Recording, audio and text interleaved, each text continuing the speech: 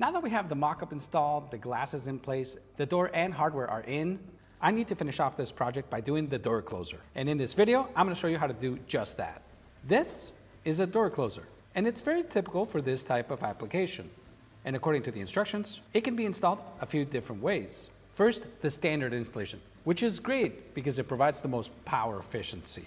The nice thing about this method is that it can also be installed on the pull side of the door.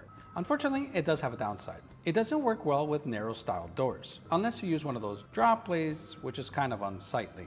Next, we have our top jam installation, which is the best alternative to our standard installation. This method is meant for the pull side of the door, just like my mock-up. So that's what I'm going to be doing today. It not only has great functionality, but it can also be installed on narrow style doors. The last one is the parallel arm installation.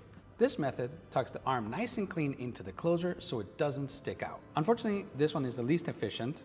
It doesn't work on narrow style doors, and it can only be put on the push side of the door. It does look really nice though, and it's the least likely to get vandalized, which makes it a nice option. So today I'm going to be doing the top jam installation, which is probably one of the most common. So according to the instructions, I'm going to start by locating dimension A.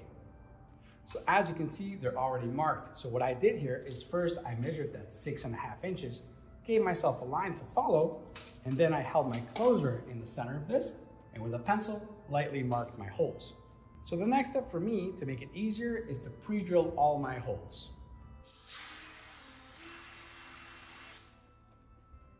Okay, so now we're pre-drilled and we can install our closer body.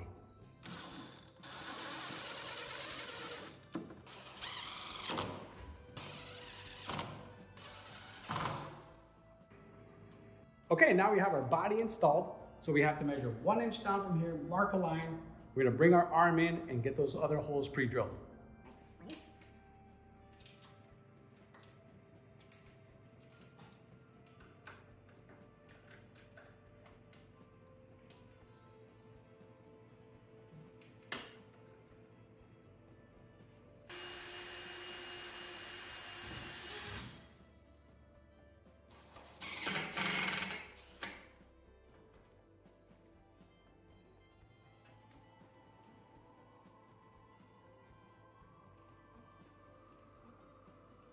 All right, so the last part is just to tighten this screw down here and our arm's installed.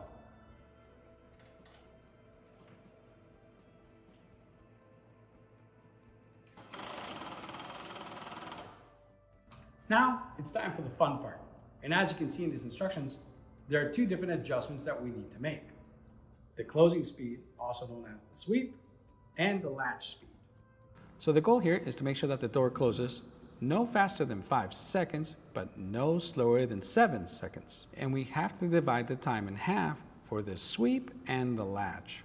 So let's make those adjustments.